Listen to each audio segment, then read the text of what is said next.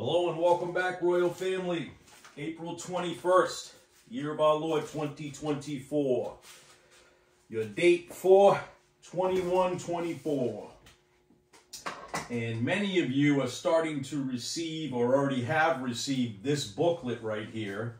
Today you will be with me in paradise. Actually, it's titled, Today You Will Be in Paradise. I tried to use a little play on words there with that. And like I said, we got a deal and a discount because it didn't come out 100% how I wanted it to.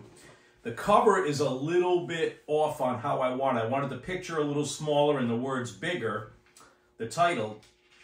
And the first page was a little bit offset, not crazy, just some of the sentences. But other than that, the booklet's exactly how I wanted. I'm very happy because of that. We got a great discount.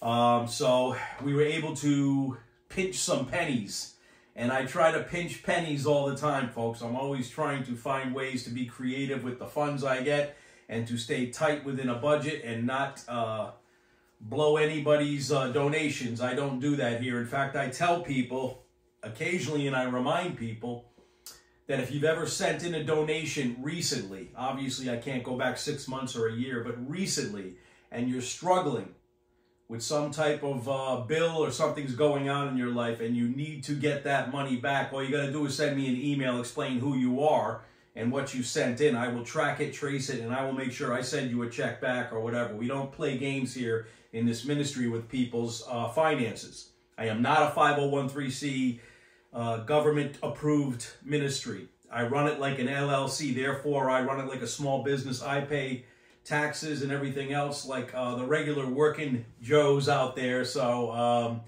I try to keep it tight, and I try to run a tight little budget. We are a small ministry, but I think we're a powerful one. I have about 40 names on my mailing list, somewhere in that neighborhood, between family, friends, and congregation, probably over 40. So I've sent out bundles of 10 to most people. So there's like 400 of these booklets out there right now. So if you've got a bundle of these, and you've got 10 of these, I would say pick and choose the times in your life you want to give them to people. But I would tell you, if you read this and get this under your belt, it's only about 16, 17 pages. The whole booklet itself from cover to cover is 18 pages. If you understand this and digest it, this can be a template for you to evangelize to people. It's very basic. It gives great scriptures. It gives great analogies, conversational analogies you can use with people when you evangelize. And it brings up the thief on the cross, which I believe, and I think most pastors that understand the grace of God believe. That story was put in there to put to rest any of the nonsense about working for your salvation. There's nothing you can do to earn or deserve the grace of God. Even after salvation, what he gives you is grace. It's all what he gives from his power, his source, his word, and the Spirit, obviously. So having said that, these booklets I think are great. You guys should be receiving them. The last batch went out a few days ago. I think the last batch was about 20 or 18 booklets. I mean 18, there's like 10 in an envelope, but like 18 people on my mailing list, the last 18 or whatever, I sent them out. So they're out there, and take advantage of them. Read them, understand them, hand them out at the right time to the right people. Let the Spirit lead you, and we will move forward. Those booklets will be at the conference with some of my other books. We'll set up a table at the Bible conference in August in Denver, and that information is coming up as well. It's going to be on my PRB Ministry website that Rob is working hard on to open that website up more and more. Finally, I have somebody working with me like that I can trust and count on, that is opening up that website, and I'm able to take advantage of what I pay for that website, prbministry.org. So if you're looking for different lessons or notes or different things like that, or ways to contact me, go to prbministry.org. That's what the website's for. So having said that, I feel very blessed about Rob. We want to keep Rob and Marla in prayer out there in Texas. And I don't have a lot of other announcements except the reminder. Next Sunday, I am off. I'm taking a mental health weekend, just like everybody else out there. I have to take a sick day once in a while. So I told you guys before that the wife and I are going to do a weekend getaway Jeep thing. It's almost like Bike Week in Daytona, but it's Jeep Week in Daytona right now. So we want to go to the final weekend ceremonies there at Jeep Week in Daytona. So we will be there next weekend. Thursday's class will be my last class until the following Tuesday. No Sunday class next week. So just having said that, we will start again with the Lord's Supper the following week or whatever. So I need to take the break, and I am going to do so. And I appreciate you guys giving me a break. Probably the only other break I'll take after that will be the wedding I have to do up in New England the week of 4th of July, which normally I take a few days off around 4th of July anyway. So I'll get back to you on that, but next Sunday, no class. I think that's all we got. Let's jump into it. Our title today, Blinded to the Gospel, the Trickery of Satan is Real. Amen? Blinded to the Gospel, the Trickery of Satan is Real. That's your title. You are in lesson number 74, 2 Thessalonians, message or lesson number 74. And again, your date 4/21/24 is your date. If you're ever looking for messages, if you're new, and I have a few new people popping in and off. If you're new, I'm on Rumble, Brighteon, YouTube, Facebook. Occasionally I put some videos up on Truth Social as well. I have an account there. All my notes can be found on PRB Ministry Facebook page, my raw notes. You can find all this information at prbministry.org, bottom of the slide. But how I track and trace my messages, if you ask me for one, is by the number, today's lesson, number 74, 2 Thessalonians, lesson 74, the date and the title. So I have to have two of those three items to track a message you're looking for. The date, the title, and the number. That's what they're there for. Having said that, that's it. Let's jump into it. Let's do the most important thing we do. Get filled with the Spirit. Get into the Word, 2 power options. Because in the beginning was the Word. And the Word was with God, and the Word was God. And the Word became flesh and dwelt among us, and we saw His glory. Glory is the only begotten from the Father, full of grace and truth. And like newborn babes, long for that pure milk of the Word, so that by it you may grow in respect to your salvation. In order to grow up, you have to take in the Word of God, folks, habitually, and be filled with that new nature, that Christ-like nature. It's called the filling power of the Spirit. When you're filled and that new nature is taking over, you're walking or moving forward, even if it's only for a few minutes before you fall and sin again, but you're walking or moving forward in a Christ-like new nature given to you at salvation. That's the one you want to work on. That's the one you want to focus on. That's why you keep short accounts with your old nature. When you fail and fumble and sin, name and cite it, wash yourself clean, and move on. Keep short accounts with your old nature. 1 John 1, 8, 9, and 10. The Apostle John tells us what? Believers, if we say we have no sin, we are deceiving ourselves. The truth is not in us. 1 John 1, 9. If we confess our sins, plain and simple, believers, if we confess our sins, He is faithful and righteous to forgive us our sins, cleansing us from all unrighteousness. 1 John 1:10, the Apostle John writes, believers, if we say we have not sinned, we make Him a liar. His word is not in us. Take a moment of silent prayer. Name and cite any known sins first and foremost. Get rid of the distractions, and we will keep this lost and dying world and each other and the Bible conference and so many things in prayer. Obviously, Israel as well, we've been praying for recently. Every head is bowed. Every eye is closed.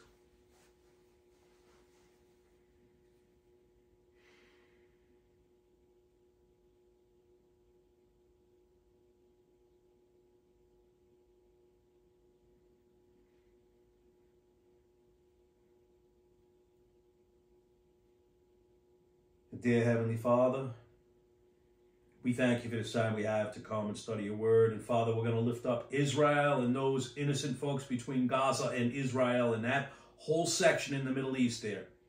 We're going to pray for those innocents that are stuck between those perpetuating war across this world, because we know many of our leaders across the world are not who they claim to be, and they are not following your word, Father.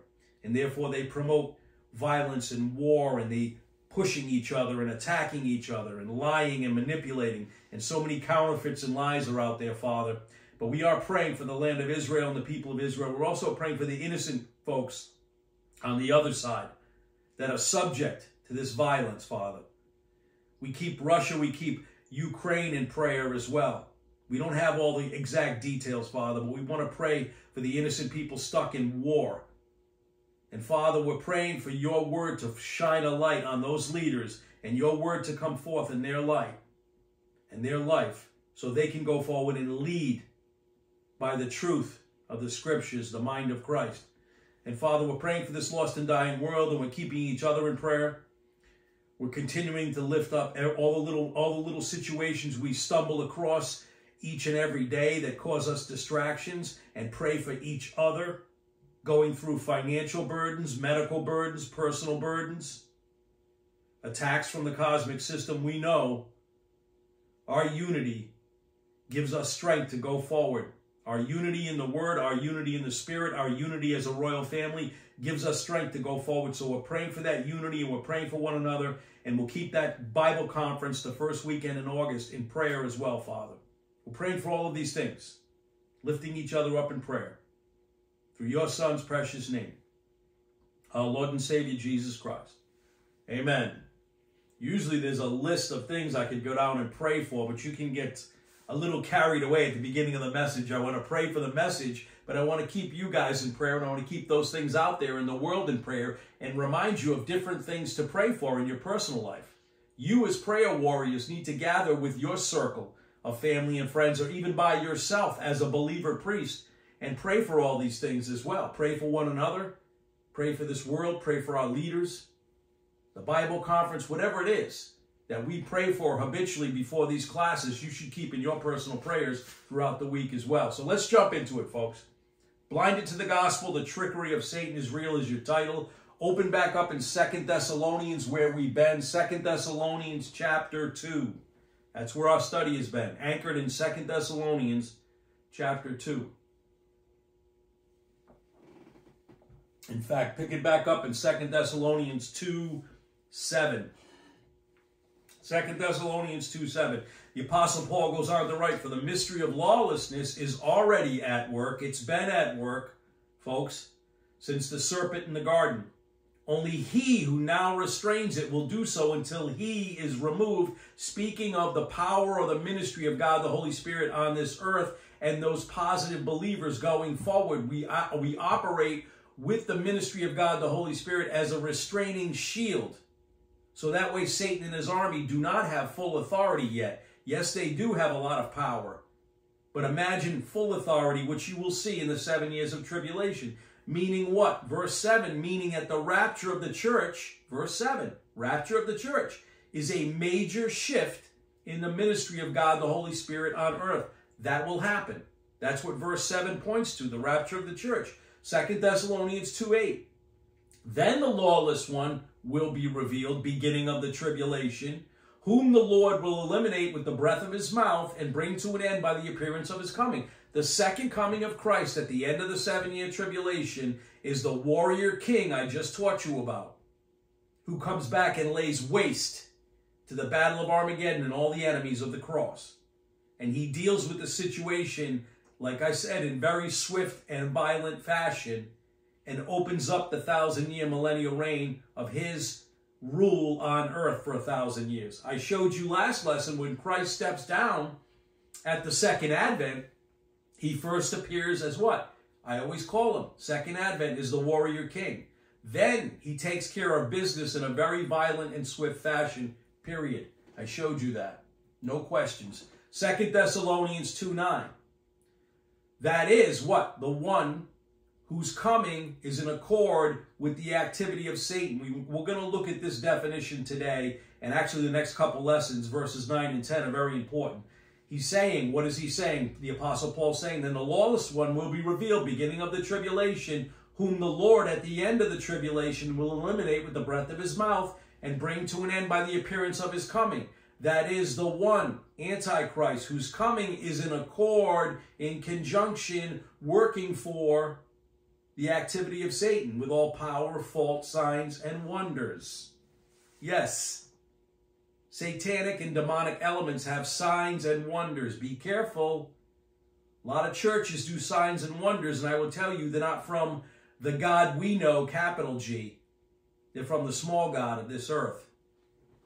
As I mentioned last lesson, these two next scriptures, verse 9 and 10, are of extreme importance for the day and age we live in today, year of our Lord 2024. In fact, if you are new to the ministry, and I have some new folks popping on and off, because you know why? Rob's hard work behind the scenes doing those little reels and shorts that I've put out there have alerted people to this ministry. So in fact, if you're new to the ministry, I'd suggest go back about a month or longer to get caught up with lessons on the days of Noah and the teaching on Nimrod and the seeds of Satan. You have to go back a few weeks. I would say a month. If you're brand new and you're just stumbling onto this ministry in recent days or last few weeks, make sure you've gone back and caught up on the days of Noah and the teaching on Nimrod and the seeds of Satan. Very important. We'll be diving deep into some historical context shortly in the lessons ahead. It will all begin to fit together as a puzzle, and some of it, I believe, a lot of it, I think, will give you a wake-up as to what you thought you knew about certain people. Remember, I told you, year 2024 into 2025, I think is God is time to reveal things and maybe even get a reprieve of the chaos by 2025. But I tell you, it's only going to be very brief. But it will all begin to fit together as a puzzle if you've been with me. And some of it will give you a wake-up as to what you thought you knew about certain people, what you thought you knew about respected organizations and historical facts that have been operating in levels of authority for centuries. Hundreds of years, thousands of years. Certainly here in America, several hundred years. This will all start to come together in a much clearer picture as we begin the next set of lessons or the next doctrinal series I'm getting into. 2 Thessalonians 2:10. Let's look at that. And with all the deception of wickedness for those who perish because they did not, simple fact, here's your altar call. They did not accept the godly virtue love, impersonal, unconditional love of the truth, the gospel of Jesus Christ to be saved. That's what it means. Because the love they're talking about, godly virtue love, agape it's called, agapao, the application of that love, agape, is impersonal, unconditional love. It cannot be achieved at the right level, at the highest level, unless you are in union with Christ, the truth, the Word. Union with Christ, the Word became flesh and dwelt among us. That is the only way, folks. That is the only way to heaven. There is no other name under the heavens except for Jesus Christ. It is faith alone in Christ alone. And as that booklet will show you, if you're interested in it, I'll send it to you if you're new. I'll send you a dozen of them, of those booklets, and let me know you want them and study that little booklet. Take you a few minutes, but go over it and you will see there is no works, there's no water rituals, there's no confessing sin to another sinner. There's none of that nonsense. You recognize you're a sinner, you need a Savior. That is it. It is Jesus Christ, singular. Faith alone in Christ alone. And I would say welcome to the royal family if you made that one-shot decision. You see, verses 9 and 10 have a great deal of details as to where we are today, year of our Lord 2024, and where we are heading into the beast system just before the rapture. And I teach there's a lot of confusion and pinches of pain for the church leading up to the tribulation. Because the rapture will happen right before the tribulation. Does the rapture happen and the tribulation begin 3 days or 6 months later? I don't know. It's on God's timetable. But leading up to that time, the buildup of this beast system, there will be pain and confusion for the church. Let me tell you something.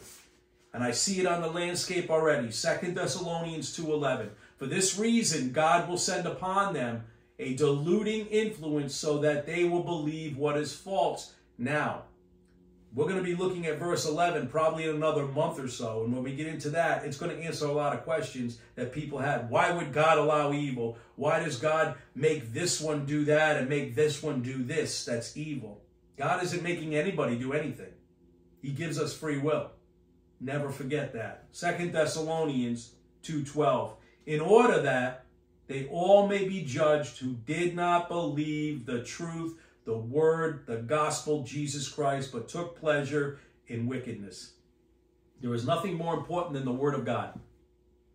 In the beginning was the word was with us, the word was always with us, the word became flesh and dwelt among us. Do not assume you can grow outside of the word of God, the mind of Christ. The word and Jesus Christ are one.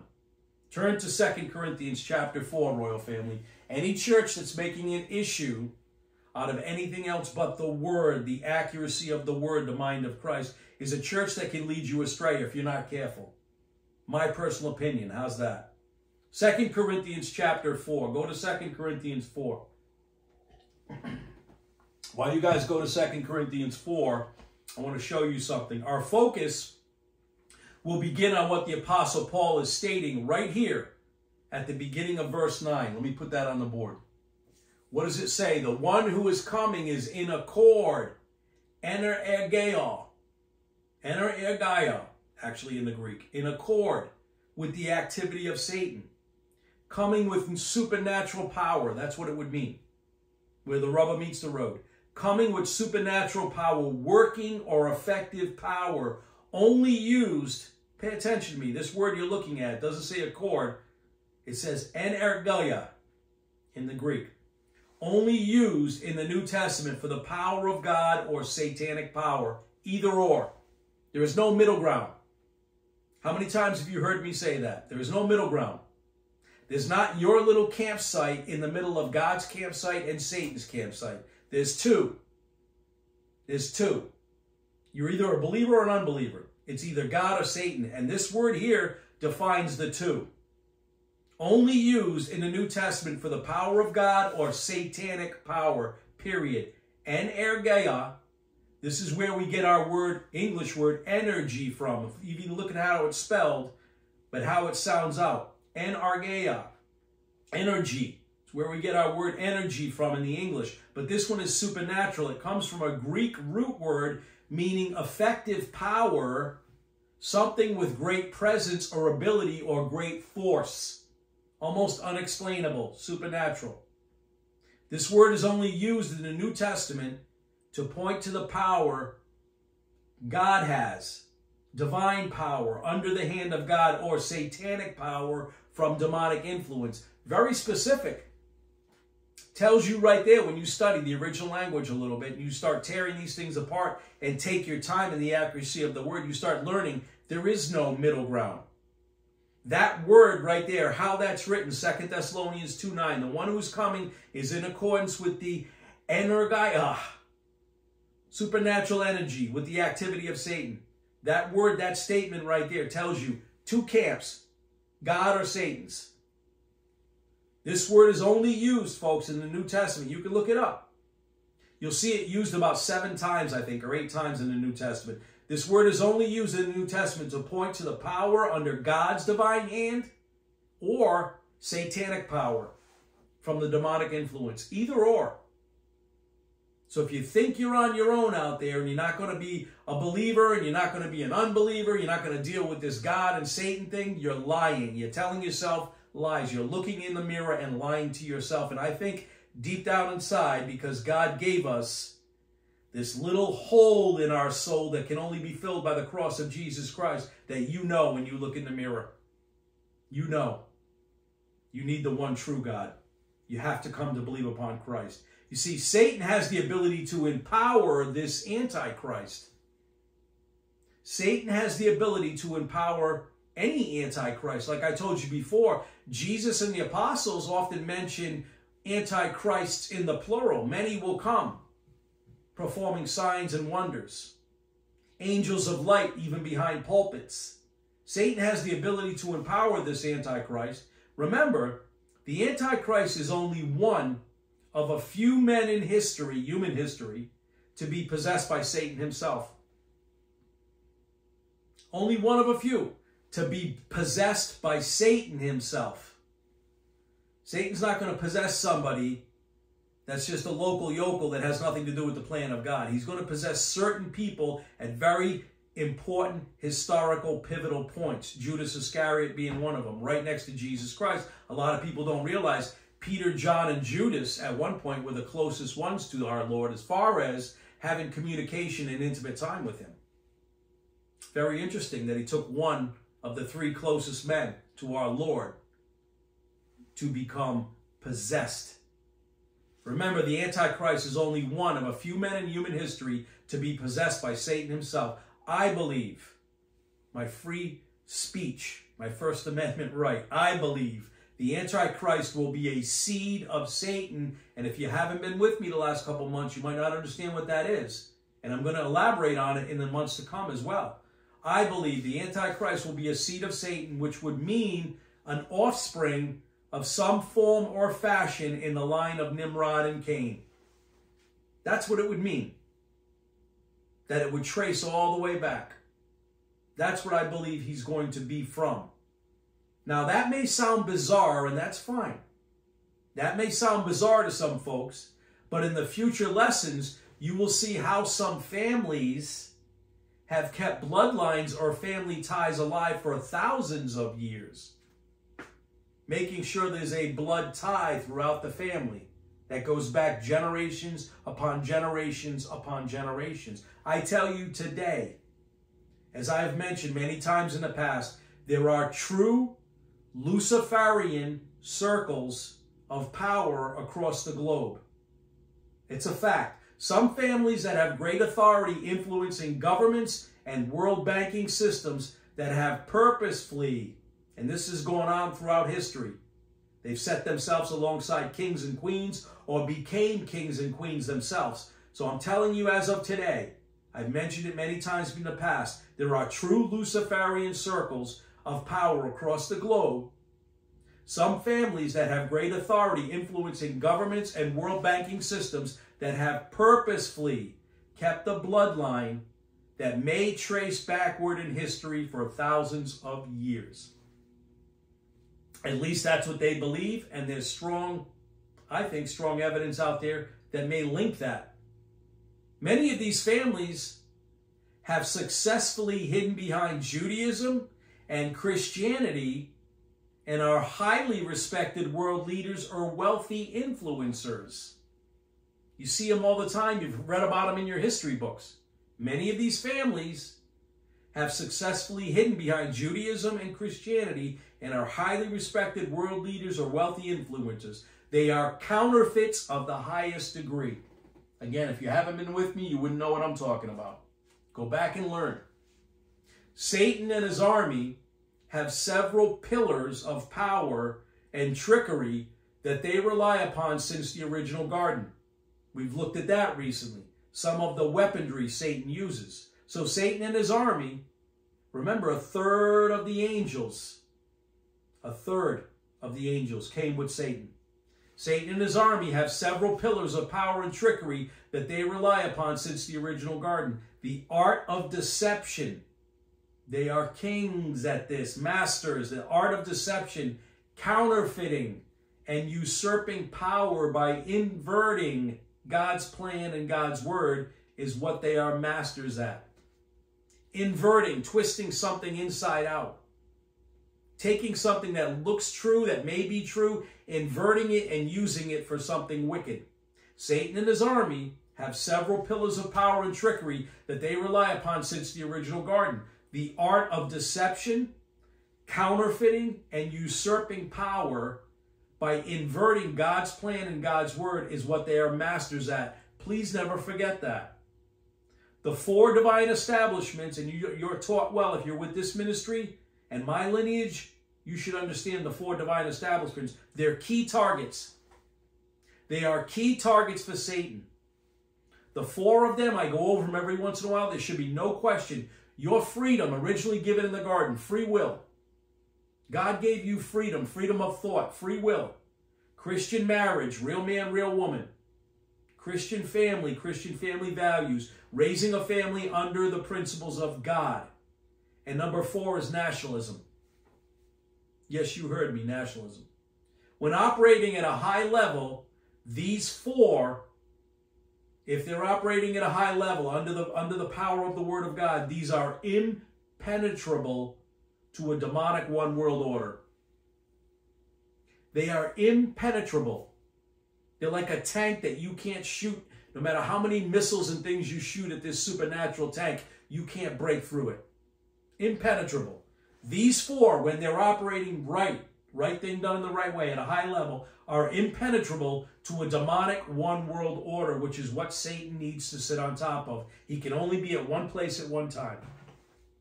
So when you look at why things are under attack, does it not make sense? Why we see what we see? What's happened to Christian marriage? What's happened to real man and real woman? What's happened to nationalism? What's happened to the values in family, raising them godly? What's been under attack? Think about these things, folks. Once you understand this as some of the main targets, you can see the enemy very clearly. You can see it in the movies you watch. You can see it in commercials. You can see it in leaders across the world. You can see it in ideologies. You can see it in the educational systems. That which God creates for good, Satan desires to distort and destroy. And he likes to do it in a very subtle trickery fashion, like an inverting. So you don't even realize you're doing it, like he did in the garden with the woman. That which God creates for good, Satan desires to distort or destroy. During the next series of lessons, we will take a deeper look into some of the arsenal and applications of those weapons that Satan and his army use. I'm going to put something on the board written by Professor Louis Sperry Schaefer, who is my great-great-grandfather, I guess, spiritual great-great-grandfather. Satanic darkness. An extraordinary disclosure is made in 2 Corinthians 4, 3 and 4, where we're going, of the fact that unregenerated men, unbelievers, individual Jew and Gentile alike, doesn't matter who you are blinded as to the gospel, and that this blindness is a veil upon their mind. This incapacity to respond to the gospel has been imposed by Satan with a view to impeding the normal reception of the message concerning God's saving grace. Professor Louis Sperry Schaefer, Systematic Theology. Right there. Great book, great set of books to have if you don't have them and you want to go deeper into what I believe is accurate theology. Systematic Theology, Professor Louis Sperry Schaefer, right there on the board. Satanic darkness, an extraordinary disclosure is made in 2 Corinthians 4, 3 and 4 of the fact that unregenerated men, individual Jew and Gentile are alike, are blinded as to the gospel, and that this blindness is a veil upon their mind. This incapacity to respond to the gospel has been imposed by Satan with a view to impeding the normal reception of the message concerning God's saving grace. Again, Louis Sperry Schaefer, that's taken from his famous writings of Systematic Theology, Volume 1, Chapter 6. Volume 1, Chapter 6.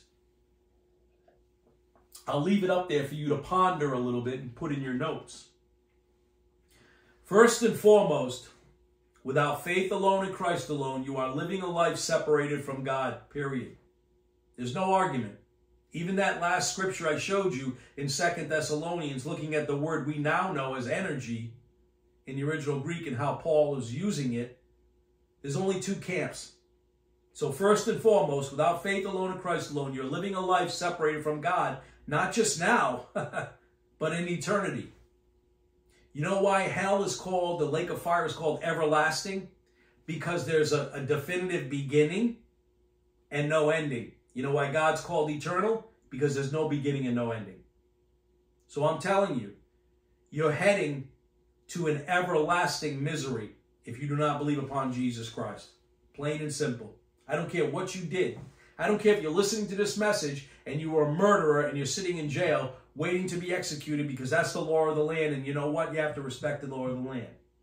You can believe upon Jesus Christ. You can repent and turn to the one, like the thief on the cross did, realizing, I'm a sinner. I failed. I need a Savior. He is it. And you're saved. The first line of assault for Satan and his army is always to keep the lost and dying world blind to the truth of Jesus Christ. That's one of his first lines of attack. Now, in 2 Corinthians chapter 4, where you guys should be at, we have a continuation of what the Apostle Paul was teaching in chapter 3. I'm going to put 2 Corinthians 3, 14 and 15 on the board. You don't have to go there, but if you want to flip back and look at the end of chapter 3, it's very imperative into chapter 4 because it's all one same lesson. So in 2 Corinthians chapter 4, we have a continuation of what the Apostle Paul was teaching in chapter 3. It becomes important to understand all this because it does go together. 2 Corinthians 3:14. Let me grab a drink. 2 Corinthians 3:14 and 15 on the board. The Apostle Paul is talking, looking backward at the dispensation of Israel. What does he say to the church at Corinth? But their minds were hardened. What did Louis Barry Schaeffer say? Their minds were hardened. 2 Corinthians 3:14. For until this day, at the reading of the Old Covenant, the truth of Scripture, Mosaic law, the same veil remains unlifted because it's removed in Christ. They never understood their Messiah. Verse 15, in fact, Orthodox Judaism is still waiting for the Messiah. They don't believe Jesus Christ. They believe he was a prophet. That's it. Just like the Muslims do. And actually, they consider him a false prophet. Many of them do. 2 Corinthians 3:14, but their minds were hardened, for until this very day, at the reading of the Old Covenant, the same veil remains unlifted because it's removed in Christ. Verse 15, but to this day, and I say the year of our Lord 2024, whenever Moses is read, a veil lies over their hearts. And in fact, they even added to it like religion does. I told you about the Talmud. I keep reminding you of these things. The Apostle Paul, who was an expert in the Torah and also understood the writings of the Talmud, because by the time the age of the apostles came and Christ was on earth, doctrine of the hypostatic union, his earthly ministry, the Talmud was being put in written form. Because he was a Pharisee, Apostle Paul, Saul of Tarsus, in his prior life, and was clearly saying here, Judaism was blinding them. Judaism was blinding them. They didn't even understand their scriptures. All the professors and Sadducees and scribes and Pharisees, the wealthy men of the Sanhedrin that was so well schooled, were well schooled in the wrong aspects of their own scriptures, and they had added into it as well. What God had given to his people became distorted. Sound familiar?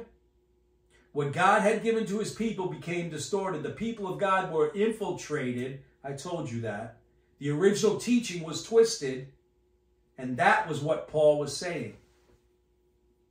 More or less, where the rubber meets the road. What was he saying? What God had given his people became distorted. Not God's fault. The people of God were infiltrated. The original teaching was twisted. That was what Paul was saying, and I tell you, today there's a lot of this nonsense. They were blinded because religion is man-made, which means Satan had his hand in it. They were blinded because religion, which is the trump card of Satan, had successfully counterfeited the original teaching of Moses, completely inverted and twisted it. Then over the years, certainly during the Babylonian captivity, I told you they came out with all the different add-ons and additions. And prior to that, they were following a lot of false gods and idols. They kept falling on their face like we all do.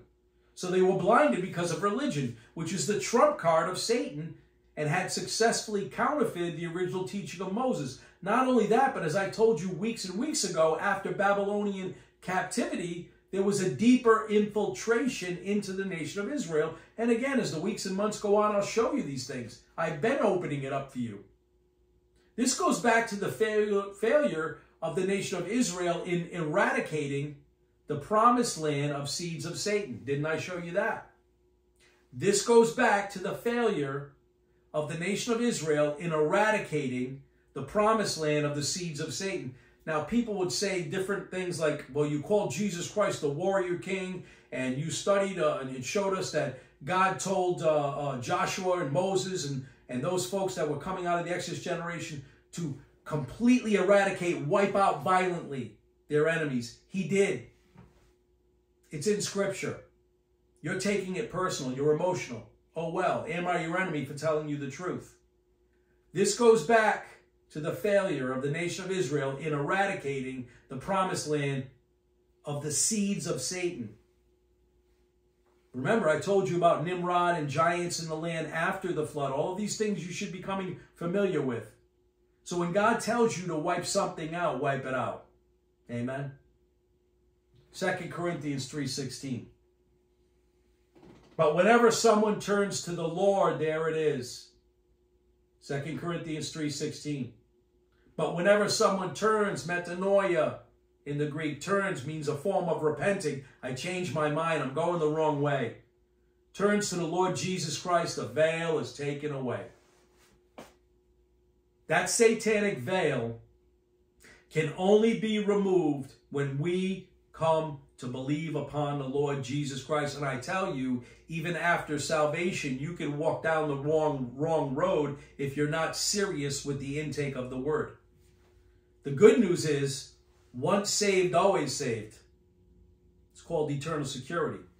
But that satanic veil can only be removed when we come to believe upon the Lord Jesus Christ, which points to a moment of humility and our God-given free will turning to the only Savior. Takes a moment of humility. That's why there's a lot of people that say, yeah, I know about God. I believed on Jesus Christ. Did you really? Because the real way to believe upon Jesus Christ has to do with a clinging to him. In that moment of salvation, you realize I'm a sinner. I can't do this. Help, I need a Savior. He's it. That's true faith alone in Christ alone. Not just, yeah, I know about that Jesus guy. Yeah, I believed in Jesus one time before. Did you really? Which points to a moment of humility and our God-given free will turning to the only Savior. There is no greater example than that thief on the cross. He's moments away from dying. And you know, it's funny because I think it was Deacon Jimmy and I were talking on the phone the other day. And he said that thief on the cross could have been just like the other thief. And it looks like he might have been hurling insults at our Lord for hours. Until all of a sudden he realized, before he died, this is the unique God-man, Jesus Christ. This is the Messiah. I know I belong here on this cross. I want to be with him. I believe on him. He'll save me. And that's what that thief did. And he might have, 20 minutes prior to being born again and saved, been hurling insults with the other thief on the cross at our Lord. We simply don't know. The Apostle Paul begins chapter 4, where you guys are at, with a word of reassurance. Because he's addressing a congregation of believers, even though they were stubborn and stiff-necked, 2 Corinthians. Church at Corinth was one of the more difficult, and it's funny because they were highly educated and fairly wealthy group. One of the most stingiest and stubbornest groups was the church at Corinth.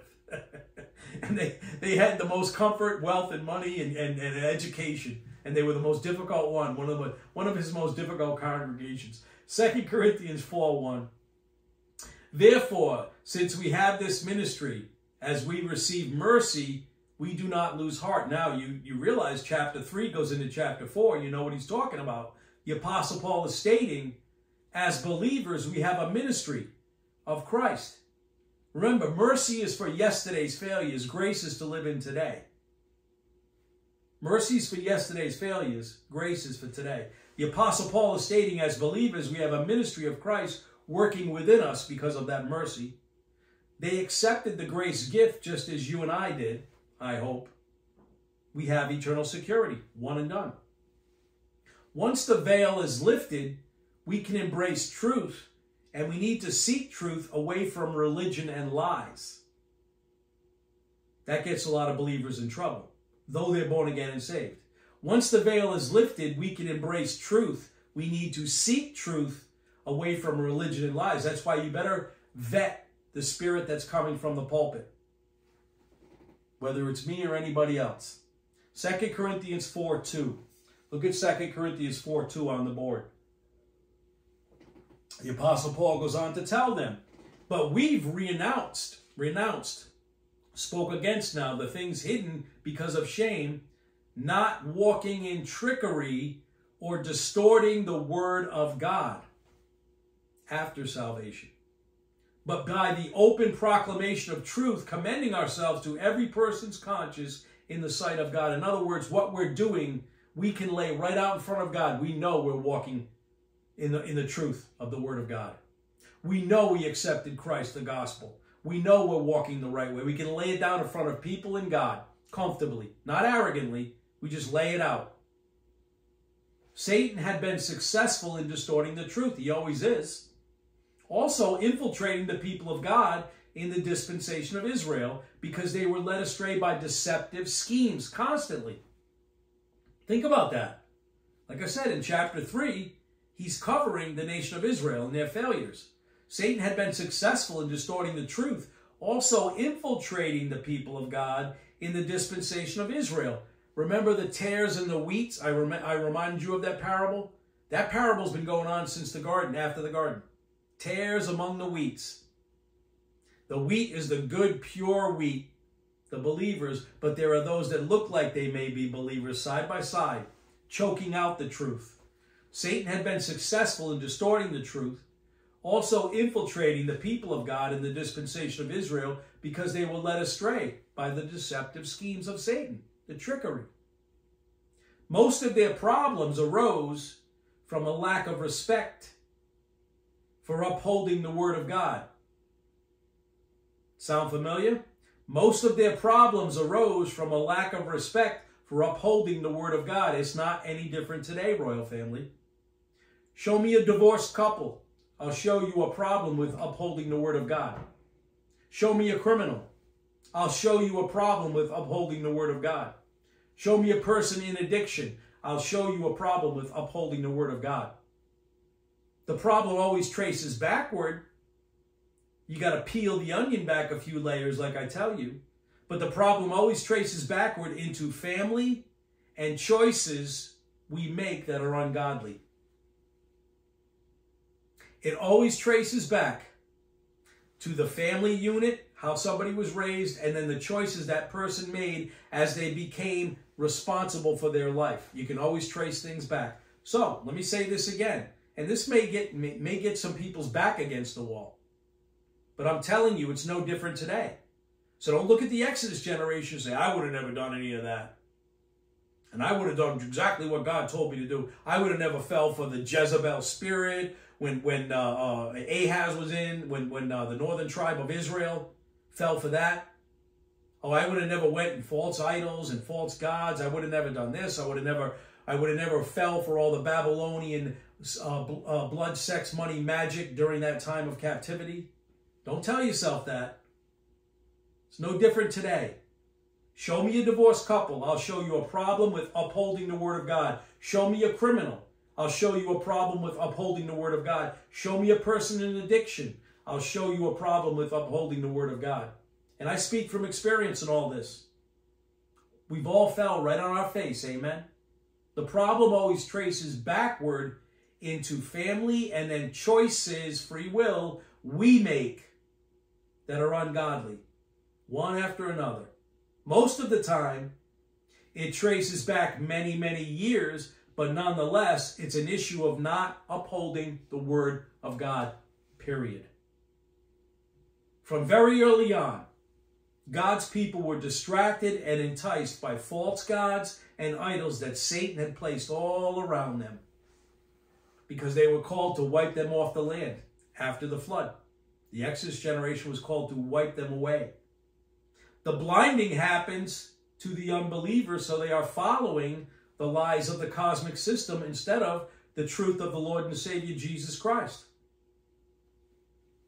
While the born-again believers can be distracted after salvation by religious counterfeits or even human viewpoint.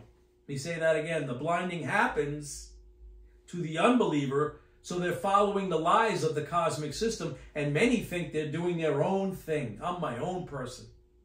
Just like Satan said in heaven, hey guys, you want to follow me? You can be your own angel. You don't have to follow this godly thing. Follow me. and swept away a third of the angels, being their own little gods. The blinding happens to the unbelievers, so they're following the lies in the cosmic system instead of the truth of the Lord and Savior Jesus Christ, while the born-again believer can be distracted after salvation by religious counterfeits or even human viewpoint. Usually it's emotional nonsense. Satan is the master counterfeiter. Satan is the master counterfeiter, and his schemes have always been cloaked by pieces of truth. Cloaked by pieces of truth. That's why he's so successful at blinding the world. It started in the garden. He just took one or two words and he twisted them, and the man and the woman in the garden followed along. Now, the Amplified Bible puts it like this, which touches closer to the original language of what the Apostle Paul's lesson was saying. I'm going to put the Amplified version of 2 Corinthians 4:2. The Amplified's very wordy, but a lot of times it defines some of what the original language says, and in this case, I really like it. 2 Corinthians 2:4, this is the Amplified version. We have renounced disgraceful ways, secret thoughts, feelings, desires, and underhandedness, trickery, methods and arts that men hide through shame. We refuse to deal craftily, to practice trickery and cunning, or to adulterate or handle dishonestly the word of God, but we state the truth openly, clearly, and candidly, and so we commend ourselves in the sight and presence of God to every man's conscience, because we know we're following it accurately. We've sought out God truthfully in the new nature with an open heart. 2 Corinthians 4:2, Amplified. I'll read it again, I'll leave it up there. We've renounced disgraceful ways, secret thoughts, feelings, desires, and underhandedness, methods and arts that men hide through shame.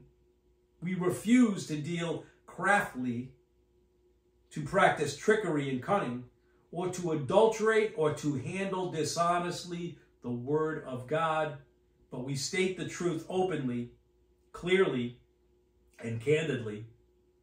And so we commend ourselves in the sight and presence of God to every man's conscience.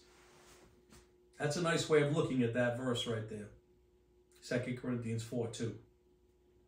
The Apostle Paul is clearly telling those believers at Corinth, as well as today, royal family, that the purity of the Mosaic law and what God intended had been hijacked by religious deception. How's that where the rubber meets the road? Pastor Rick. The Apostle Paul is clearly telling those believers at Corinth, as well as today, that the purity of the Mosaic law, the reason and lessons behind it, and what God intended had been hijacked by religious deception. So much so that when the true Messiah arrived, the Jewish leadership either refused to recognize him, arrogance, or were so lost in the counterfeit system that they were blinded by it. You ever think about that? So much so that when the true Messiah arrived, the Jewish leadership, and most of the people as well, either refused to recognize him out of arrogance, or were so lost in their counterfeit system that they were blinded by it. Which again falls on them, because once you reach an age of accountability, God holds you responsible. Satan will always be working, folks, to distract, distort, and destroy what God creates. Satan will always be working to distract, distort, and destroy what God creates. 2 Corinthians 4:2, not walking in trickery, it says, nor distorting the word of God. What are those two words there? Poinologia. And the other word is delapho. Poinologia and delapho. Poinologia points to what? That walking in trickery. And walking, we know in the present tense, means lifestyle. Poinologia, walking in trickery, nor distorting the word of God, carrying on deceitful affairs is one definition. Trickery and craftiness at a high level is another. Carrying on deceitful affairs, trickery and craftiness at a high level, similar to how magicians fool you in plain sight. You know, we went to dinner with my son and his wife last night. A great Italian restaurant. We finally found one.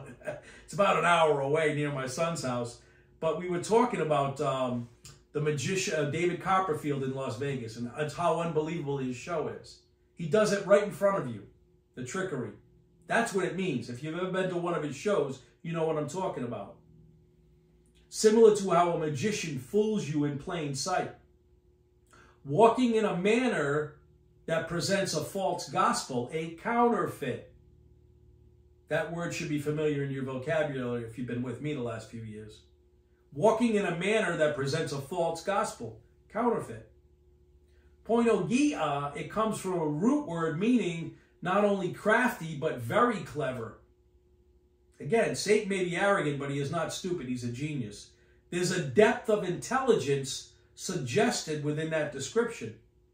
A very deep depth of intelligence suggested within that description. The original language uses the term delotho one time here in the New Testament. One time and one time only. Distorting, delotho, in reference to the distortion or adultery of the Word of God. A false or counterfeit of the truth. Delotho, one time here used in the New Testament. How it's used. In reference to the distortion or adultery of the Word of God. A false or counterfeit of the truth. 2 Corinthians 4:3. And even if our gospel is veiled, it is veiled to those who are perishing. Right there. Veiled. And if, 2 Corinthians 4:3, if our gospel is in the Greek first-class condition, meaning, yes, it is true. Satan has ways to distract and distort the gospel, which in a sense is blinding unbelievers. 2 Corinthians 4:4, in whose case the God, small g, of this world has blinded the minds of the unbelieving, so that they will not see the light of the gospel of the glory of Christ, who is the image of God. Jesus Christ is God. Doctrine of the hypostatic union. All of the apostles taught from a place of recognizing the angelic conflict. Did you know that? Why don't you? All of the apostles taught from a place of recognizing the angelic conflict and Satan's worldly throne as a matter of fact, not speculation. God of this world.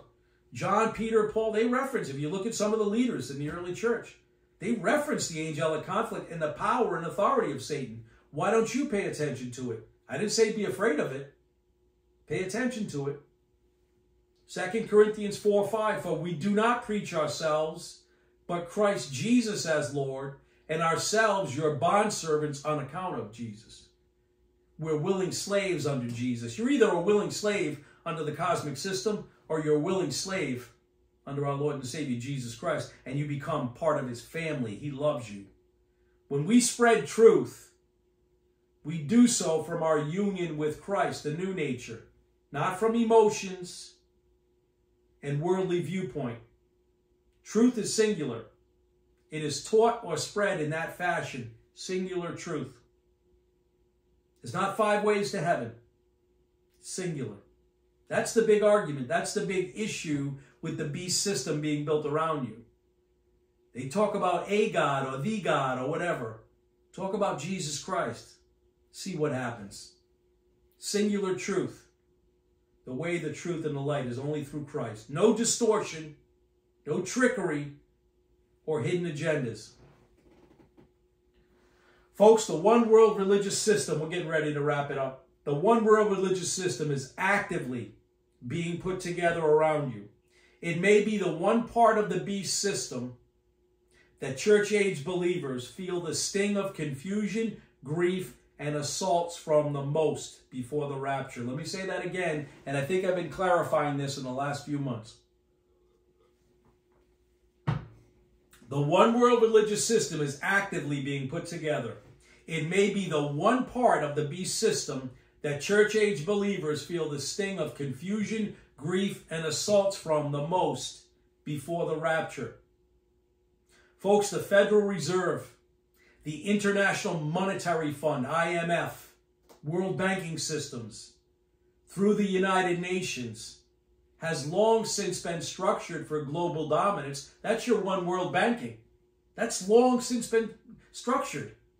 All the pieces are in place. I would tell you, soft socialism in America since the 1970s has weakened the only free country, the only client nation unto God left, standing in the way of a one world governing body. So I'm telling you, the structures for the one world banking and the one world government, they're already all around us. You have to be a fool not to see them. So what has to be built as well and secured right at the beginning of that 7-year tribulation? The one world religious system. The rest, I'm telling you, the rest of the apparatus for a one world government, one world banking, is all around you. Listen, we have an unconstitutional Federal Reserve that was brought to us almost in the middle of the night. People were voting. They didn't want anything to do with it. But yet certain families, seeds and agents of Satan, brought it in. They made sure there was a crash. And then by 1913, we had a Federal Reserve that's not federal and it's not a reserve. It's run by a handful of families across the world. We are one major war or one large Green New Deal away from merging under the umbrella of the nation. One world nation. We are one major war or one large Green New Deal away from merging under the umbrella of the United Nations or one globalist movement. In fact, the United Nations, their organizations like the WHO, World Health Organization, who dictated all the virus nonsense. The WHO, through the United Nations.